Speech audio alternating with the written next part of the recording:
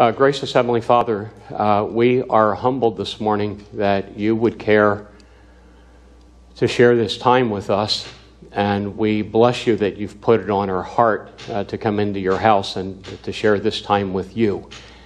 A precious time, an ordained time, and a time, Lord, where we pray that you would touch our hearts and that you would speak to our hearts and you would bring great comfort and peace and joy and even power in the Holy Spirit.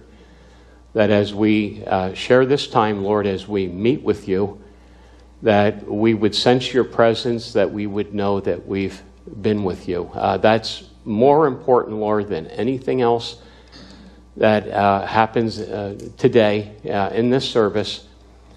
We pray that you would use it all, that we might meet you today, and that you might speak to our hearts, that you might share in this time. And it's also our prayer that as we share in this time, that we lift up the Lord Jesus Christ, the one who has loved us and died for us with an everlasting love, and promises to come again and receive us to himself, that where he is, we may be also. And we bless you for those wonderful promises and for those thoughts. Father, we want to lift up Martha this morning. A lot of injuries, a lot of serious injuries, but we pray that you would use this as a time to draw her closer, and that her faith and her walk with you would be stronger. And this would be a turning point, a memorial stone for how you've delivered her and how you're with her. So we pray that Martha would be encouraged of heart, mind, body, and soul today.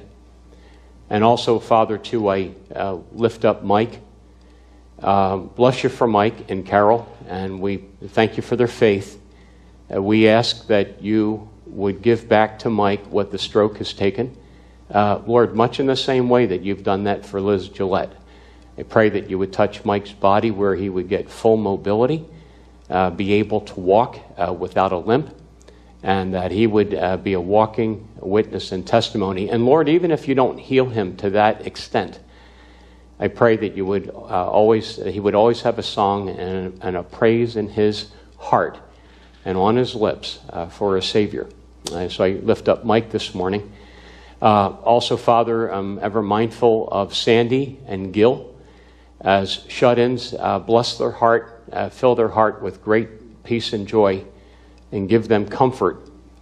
And also, Father, too, thank you for Cindy being here this morning, and thank you for the healing. Thank you for the medical knowledge that you've given doctors to be able to put her ankle back together, and thank you for the way in which you protected her in that accident and many months ago. And I pray that you would touch her body in a way where she knows that she's getting better and better. Also, Lord, too, for all of us this morning, we pray that you would give us the desires of our heart for our loved ones, our family, those, Lord, that do not walk with you or do not know you. We lift them up this day. You know it completely, and we lift them up this day. We pray that you would use others, our testimonies, the scripture we share, the prayers we lift up to bring them to a saving knowledge of faith.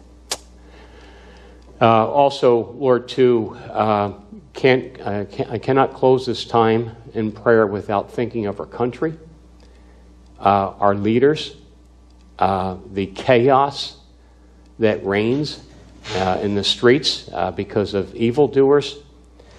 And we ask and pray, Heavenly Father, that you would raise up people that would have moral fortitude and leadership, that they would deal with this. And we pray, Lord, that it would be dealt with in a healthy way and not in a negative way or a violent way. But we care for our country, we love our country, we're concerned about our country, and we know, Lord, that this is we're reaping what we've sown, because we've left you and we've kicked you out our discourse. And we ask, Father, that you would divinely step in, that you would will it, that there would be peace and not chaos in our streets.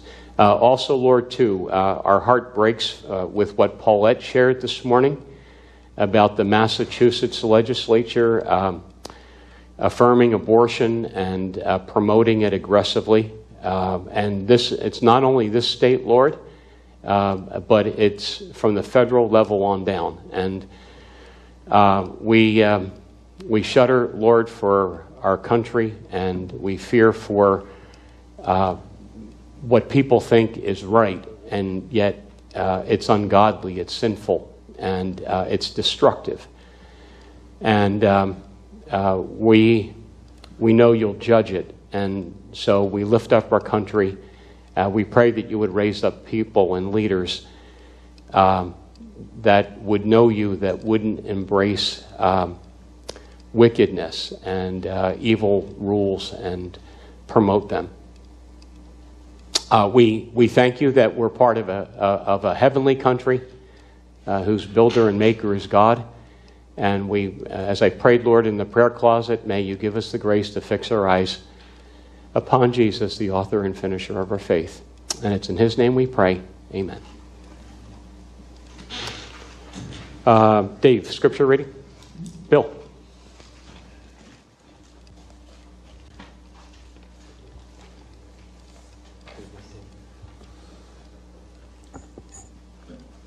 Our first reading this morning is from the third letter of John. It's found on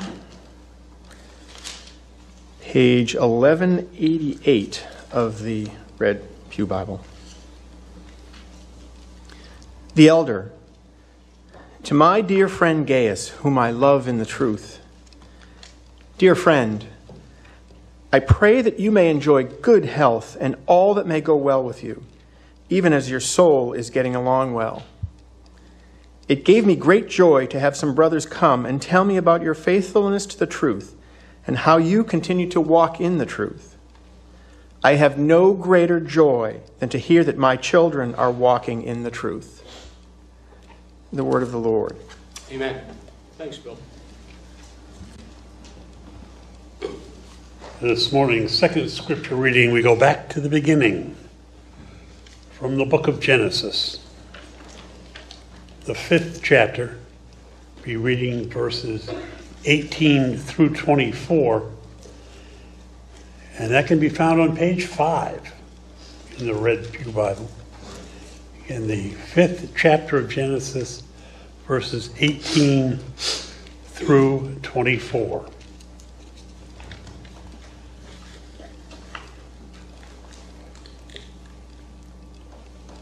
When Jared had lived 162 years, he became the father of Enoch. After he became the father of Enoch, Jared lived 800 years and had other sons and daughters. Altogether, Jared lived a total of 962 years, and then he died. When Enoch had lived 65 years, he became the father of Methuselah. After he became the father of Methuselah, Enoch walked faithfully with God 300 years and had other sons and daughters. Altogether, Enoch lived a total of 365 years. Enoch walked faithfully with God. Then he was no more, because God took him away.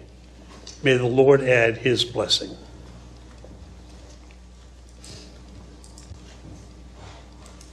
And some of you folks thought or think that you're old.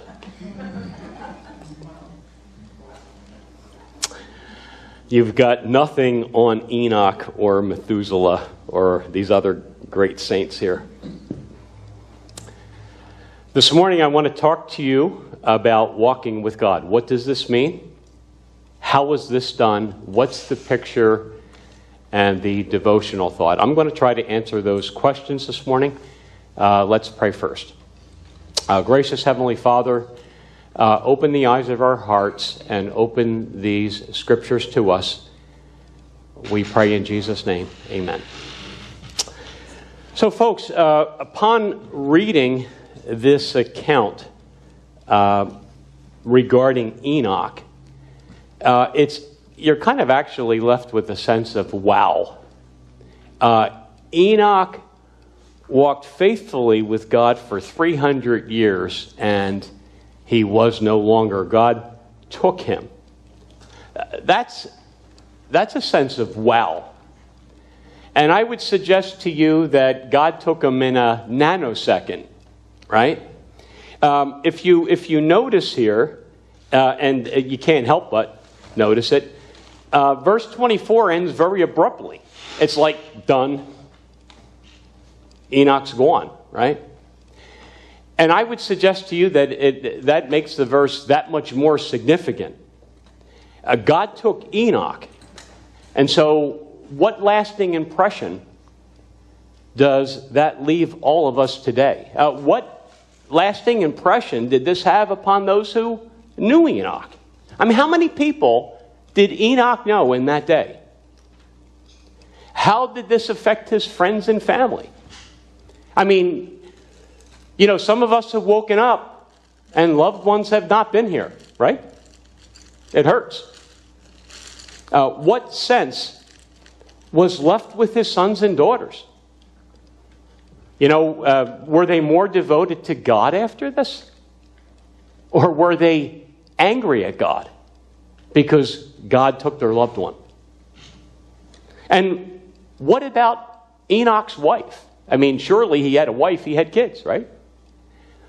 What'd she think? I'm sure she also grieved too, right? I mean, it's not like she told Enoch to go out and get a gallon of milk and a loaf of bread and he never returned again, right? They didn't have supermarkets back in that day. He would have had to go out into the field and milk a cow, right? You know, I had a guy tell me, I think I told this years ago, I had a guy tell me I used to work with, he knew of a guy, his wife asked him to go get a gallon of milk and a loaf of bread, and he came back 5 years later. It's a true story. It's like, you know, I always said, well, you know, Mel, did he bring the milk and loaf of bread?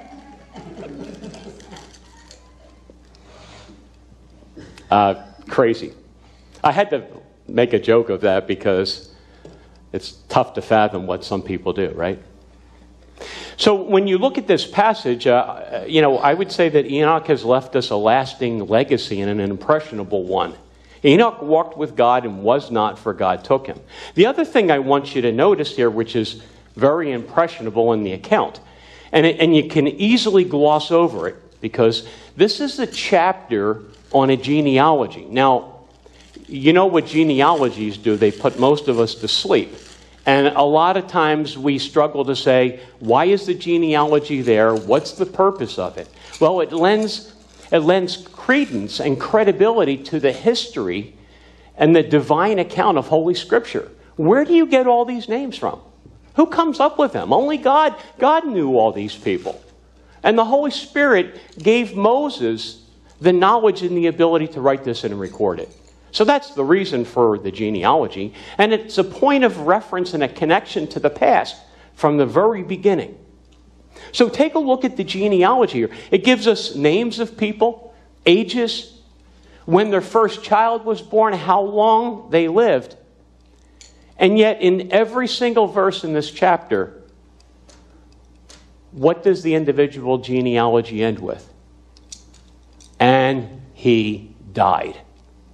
Not so with Enoch. Of all the people listed here, Enoch is singled out for his walk with God, and he did not die. Now, I would suggest to you that other people walked with God too. But Enoch is twice mentioned, verse 22 and 24, emphasis regarding his walk. You know, this kind of just shows up in the middle of the genealogy. It kind of reminds, remember we did the prayer of Jabez in 1 Chronicle 4? And you're reading about all these names, and all of a sudden you read about Jabez's prayer, like out of nowhere, right? Like just great redeeming value. Here's the other thing that I think is so impressionable, and I want you to think about this. Enoch is the first man who cheats death. He thwarts death. He doesn't die. And isn't that a beautiful picture of a down payment for what God plans to ultimately do through the person of Jesus Christ? We'll talk about that in a little bit. And so Enoch here does not die a natural death, natural physical death. And he died is not in his obituary. Think about that. You know, you read obituaries, and that so-and-so passed away at a certain time and certain place and with loved ones. Not with Enoch.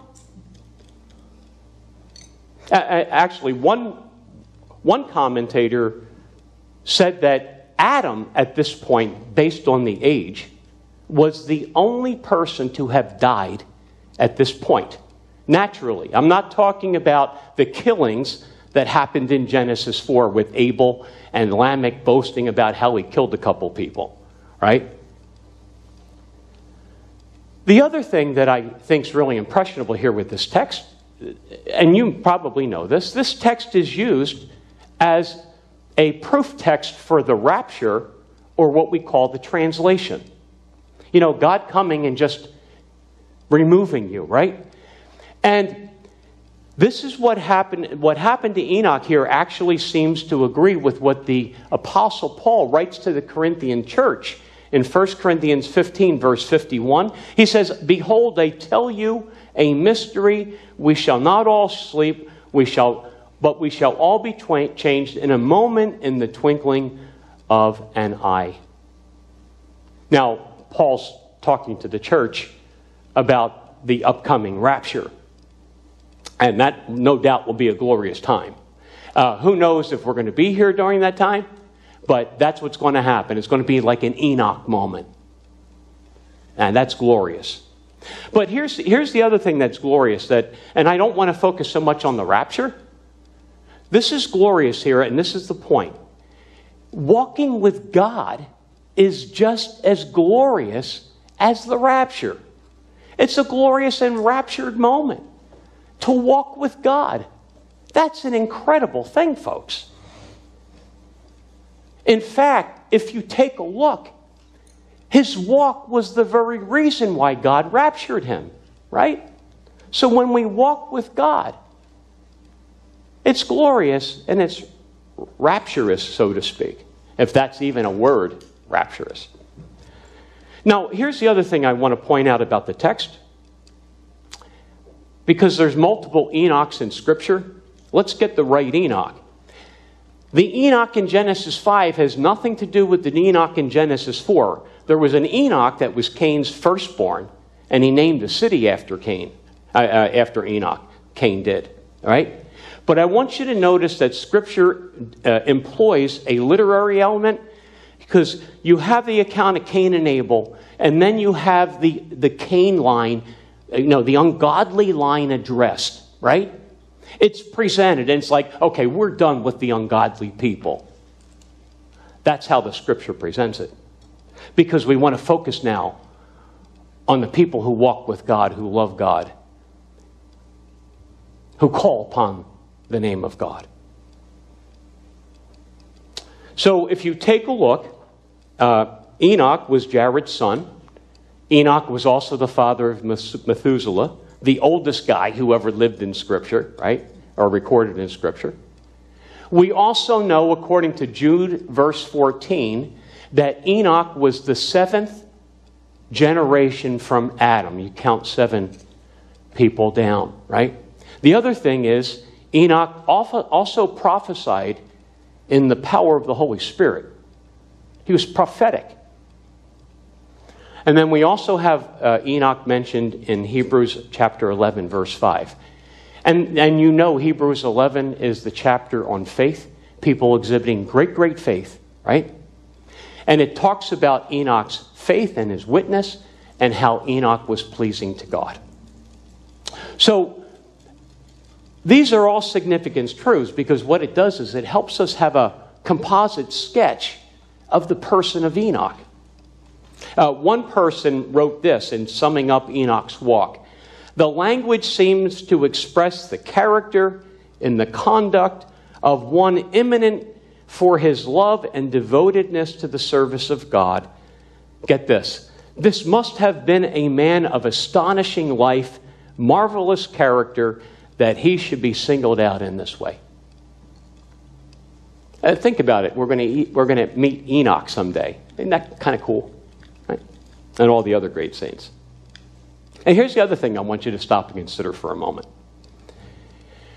Enoch lived in what is called the antediluvian period. That's a big word for basically saying pre-flood. Right? He lived before the flood. And what do we know about the period before the flood? Great wickedness, great corruption, great sin, evil running rampant. Gee, kind of like our day and age, right? Scripture says death reigned from Adam to Moses. So what does that mean? It means that there was no written word of God. Enoch did not have a Bible to go to. What he had was oral tradition, passed down from Adam and Eve and to Seth and to all the others that would be in the godly line. And this is an incredible thing, folks, when we talk about Enoch's faith, right? No Bible to fall upon, just oral tradition. You know, you see where the patriarchs, right? In Abraham's time, they put their hands upon their sons and they passed off the blessing. They talked about knowing God. That was Enoch. And so it's in this context that Enoch is presented as a great man of faith because he walked with God. As someone else said, the whole tenor of his life was summed up in the words, he walked with God. That would be a great epitaph on your tombstone, wouldn't it? She walked with God. He walked with God. She loved God. He served God. Great epitaphs, right? Now, a great testimony. I asked this question. So then, what does it mean to walk with God, right? So, have you ever asked somebody to go for a walk with you? Who walks? I try to walk. Okay. Have you ever asked somebody to walk with you? Here we go. Has anyone ever asked you to walk with them? Okay. Here's the simple takeaway. You don't ask your enemy to take a walk with you. Have you ever asked your enemy to take a walk with you? Would you ever ask your enemy to take a walk with you? Absolutely not. Now, here you go. Forget about asking the enemy. Would you ever ask somebody that you don't get along with to walk with you? No, I wouldn't. If somebody asked you to walk with them that you don't get along with, you'd probably say, you know, I'd really like to, but I've got a prior commitment. Right? That's what you'd say. You make something up. Right? By the way, that's a great way to ruin some quiet time if you're walking and you're trying to, pray to God, or, what a great time to ruin exercise, I suppose, right? Now, here's the other thing I want to say. Enoch is not the first to walk with God, right? But Enoch is the first mentioned in Scripture in this way. Scripture implies, by the way, that others walked with God before Enoch. I already talked about that, right? But if you go back to Genesis chapter 3, remember that the account says that God walked in the garden? So God walked with Adam and Eve. That also implies that Adam and Eve walked with God. But see, that was pre-fall. And in Enoch's case here, this is something Enoch did after the fall. So what's the picture of walking with God? Folks, it's a beautiful one. And this is what I've come up with on my own. Out of no commentaries, no, this is what it means to me. All right? Companionship, friendship, unity, communion, union. His presence. It's relational through and through. It's being on the same page. We use that expression, we're on the same page, right? Same goals, going in the same direction. That's what it means. And I'm sure I've missed probably another 20 points about that. But here's the other thing I want to say. This is God's invitation to each one of us to walk with him. You know, I've said this before, we get a lot of invitations to things, weddings, gatherings, graduations. We've got a divine invitation to walk with God. What a great honor. Here's the other way that might help us process this or look at walking with God. It's to be in step relationally. Remember the scripture says that David was a man after God's own heart? That's kind of what it is. It doesn't mean perfection, but it does mean motives, thoughts, words, actions. It encompasses all of that, right? Spiritually, it comes down to knowing God. Morally, it comes down to imitating God. In principle, it's identifying and standing with God. We talked about standing firm last week. Standing for what God stands for in a day and age where people try to move you off that mark. So what I did was I looked up the word walk in the Bible, and it occurs hundreds of times. But here's the basic idea. The basic idea is movement. It's just general movement, right? And this is why it's translated in context. Often it's translated the word walk. But here's the significance of it. Metaphorically, it refers to a path that one takes in life. And it's used of one's life and one's behavior. So when it talks about Enoch walking with God, it was talking about his lifestyle, his way of life. Here you go. 2 Chronicles 17, verse 3. The scripture says, "And the Lord was with Jehoshaphat because he followed the example," that is, literally walked, in the footsteps of his father David, David's earlier days, and did not seek the Baals. He sought the God of his father, followed his commandments, and did not act as Israel did. But 1 Samuel chapter 8, verse 3 says, regarding Samuel's sons, it's the antithesis of this. His sons, however, did not walk in his ways, but turned aside after dishonest gain, and they took bribes and they perverted justice. That must have just broken Samuel's heart, right? Oh, great man of God, and his kids did not walk with God. They were more in step with the world. And what does James say? That when you're in step with the world, you're a friend of the world. It's hostile to God. The prophet Amos in chapter 3, verse 3 said, "Do two people walk together unless they have agreed to meet?" It's a rhetorical question.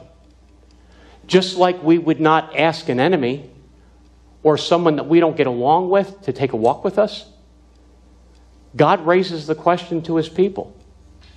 And the answer is no. God doesn't walk with people who are not on the same page. He refuses to do so. I believe years ago I did a message on walking with God, and I used this illustration. Some of you may not have been here. I'll use it again. In high school, I was in the drill team, in the color guard. You carry a flag, you spin a rifle. It was part of the band unit. Didn't play an instrument, but it was part of the band unit. And we marched along, in formation, in step, like you would do in the military, right? You were expected to be in step. You trained for it. And if you got out of step, you'd have to skip to get back into step, right? It was choreographed. You worked at it. And if you got out of step, you didn't feel very good. You knew when you were out of step. Because as you're walking along, peripheral vision would allow you to see how other people moved. And you could tell whether you were with them or weren't with them, right? When you messed up, you felt bad because you messed everybody else up. And if you were in harmony, you felt really good about your effort being in step. Now, most of us are familiar with the poem Footprints, right? I know one person in our church has the poem Footprints on a plaque in their family room. Footprints, you've heard it before. You know, it's about 1 foot of footprints in the sand. It's a picture of one set of footprints and God, you know, carrying the saint during the real difficult time, right? Great poem, great message, but there's only one problem with that picture. That's not the picture that Scripture puts forth in walking with God. If you take a look at the back of the bulletin, this morning, it's actually more like that. And on the back of the bulletin, it's actually got like 3 footprints, like, you know, right in a row. But the idea is in sync, together. Not one set of footprints, but 2. That's the idea. This past September, we went down to the Outer Banks. A gracious invitation by my sister and brother-in-law. And we went down as a family. First time in probably 15 or 16 years we were all together as a family. But every single day, since I've lost all this weight, every single day I'm trying to do something to keep moving to try to keep it off, right? So every single day I walked the beach. And most days I had shoes on.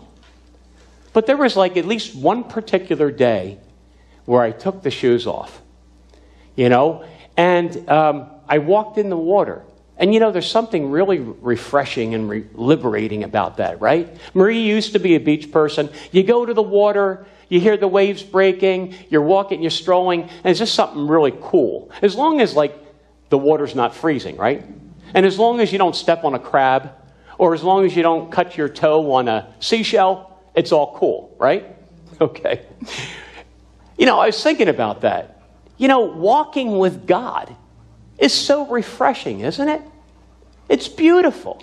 It's spiritually liberating in the truth. It's spiritually illuminating. You have the mind of God, the heart of Christ. It's spiritually invigorating to emulate God. I mean, that's refreshing, folks.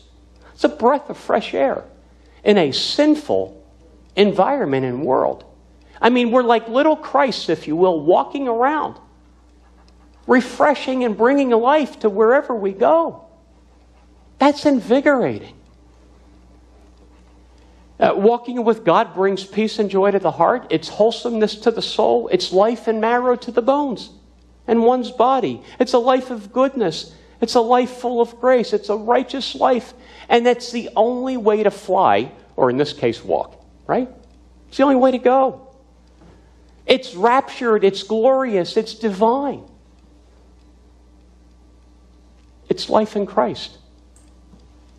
You know, John chapter 1, he talks about the spark. Christ is that life and light that was lost at the fall. And he came to bring that life and light to each and every one who simply believes.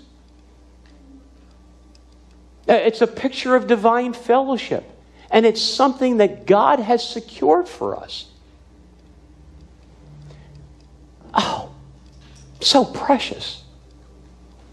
And it's something that we're encouraged to walk in and we're challenged to walk in and maintain. That's the hard part. That's the hard part. Because, you know, sometimes I just want to go the other way. You know, we talk about running, Cindy. Just want to run. Go on. Not go on as quick as Enoch, but go on. Go on like Jonah. This is the essence of what it means to walk with God. Now, another question. How did Enoch walk? What does the Scripture say? He walked by faith. And this is it implies the opposite of sight. He didn't have to see God. You know, some people have to see God.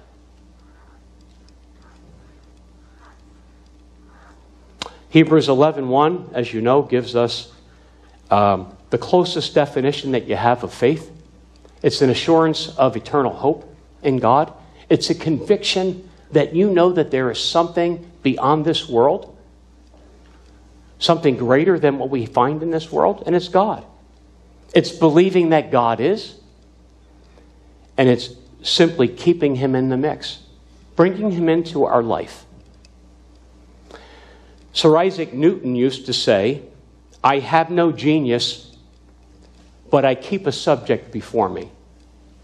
This is nothing about being a Rhodes Scholar or being genius. It's simply believing that God is. That's all it is. And that he's a rewarder of those who diligently seek him. Faith is about keeping God before us. It's trusting his character, that what he said, he'll accomplish.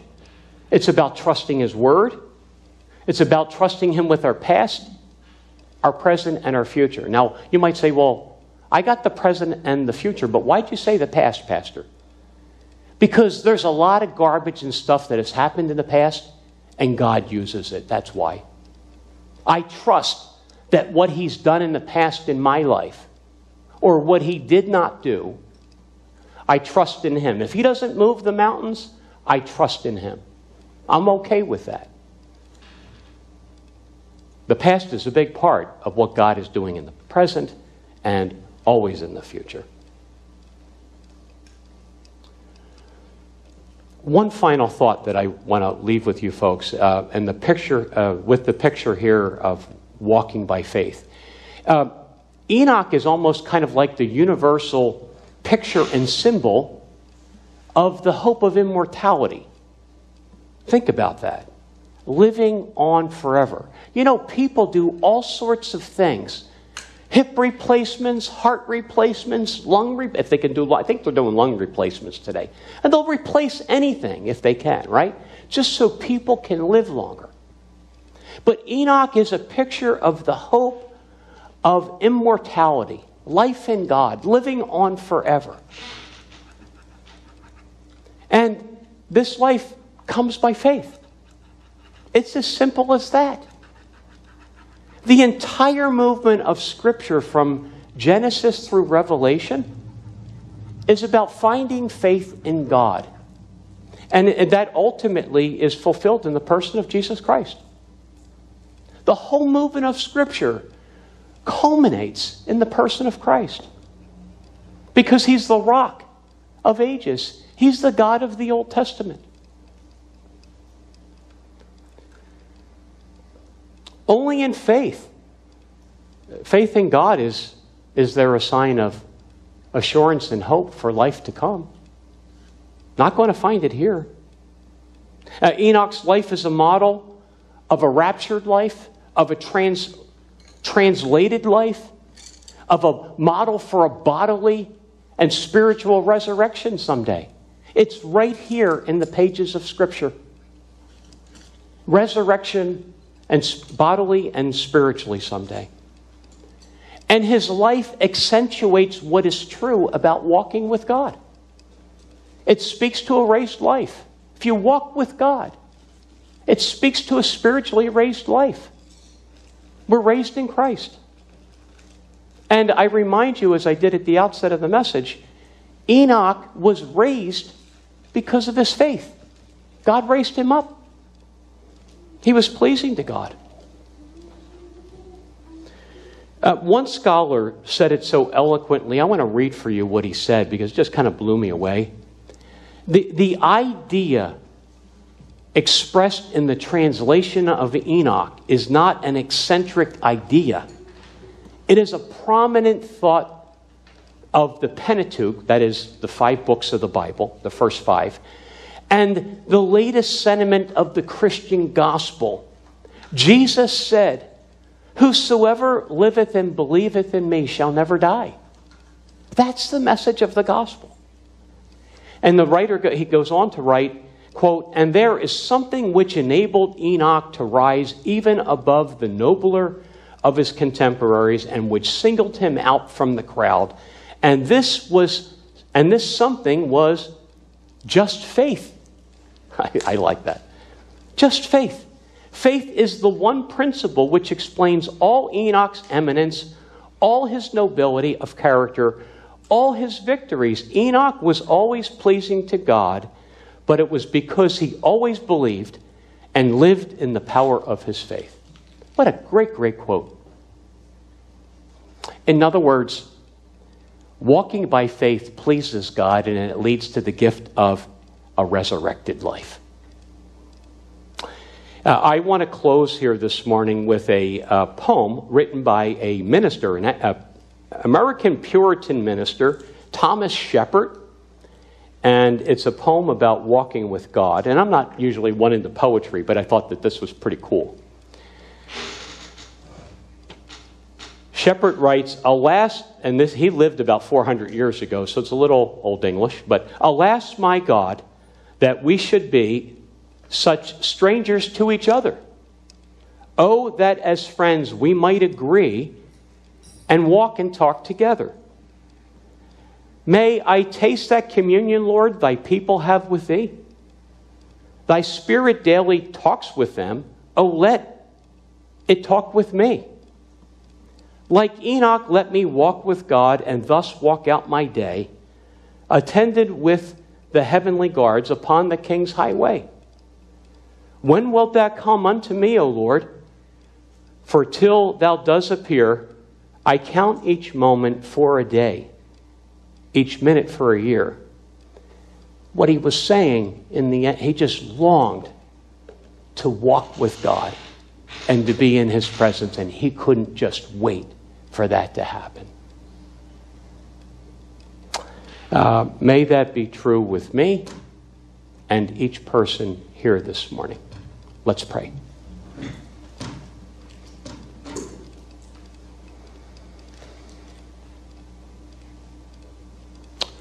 Heavenly Father, thank you for the invitation to walk with you. And we thank you, Lord, that when we turn aside, you're always willing to forgive us and get us back in step and pursue that glorious and raptured walk heavenward in the person of Jesus Christ. We thank you so very, very much for the gospel. And thank you so very, very much for the gift of faith. We thank you, Lord, that set Enoch apart. We know that pleased you. We pray, Lord, that our faith would set us apart, that our faith too might please you, and that our walk may please you as well. We thank you for the Word of God. We thank you for this time. We want to give you all the praise, the honor, and the glory. We pray in Jesus' name, amen.